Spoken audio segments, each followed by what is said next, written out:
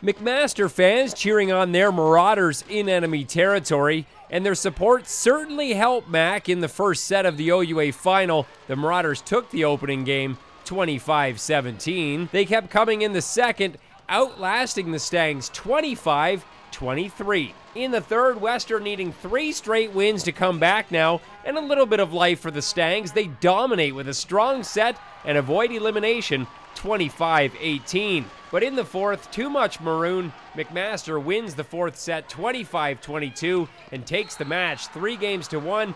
They advance to the CIS National Championship with an upset win over Western.